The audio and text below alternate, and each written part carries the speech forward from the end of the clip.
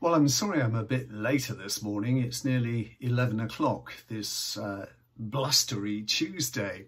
I think you'll forgive me for not having an early Wyatt's walk, but it was torrential rain and a howling gale at 5:30, so I decided against it. Plus, the night had been interrupted a couple of times. Mr. George, our long-haired, black-stroke, brown cat, had brought in another mouse, and then later this morning arrived back indoors, me having cleared up disposed of the corpse, so to speak. Came in looking like a wet mop, so I had to chase him around the kitchen trying to dry him with kitchen towel. He's now spread out in my windowsill here in the study. He's a bigger star of the Wyatt's Walk YouTube videos than I am. I just wanted to draw your attention to a couple of things on the homepage this morning. I did an interview yesterday with Councillor Joanna Wright. She's the Cabinet Member for Transport Services and also one of our local councillors here in Lambridge Ward. I live in Larkhall, just in case you don't know that, but I'm not giving you the street or house number in case you come and bang loudly on my door.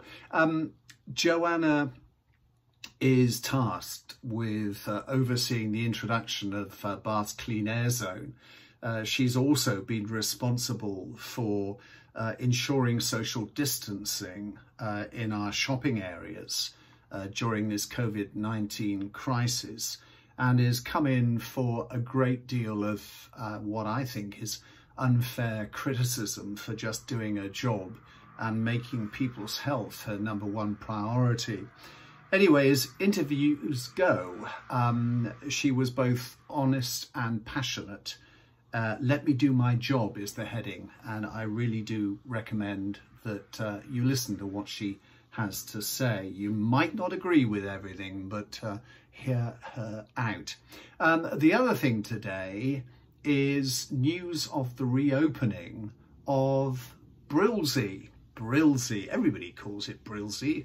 What is BRLSI, you're asking yourself? Well, BRLSI, which is BRLSI, stands for the Bath Royal Literary and Scientific Institution.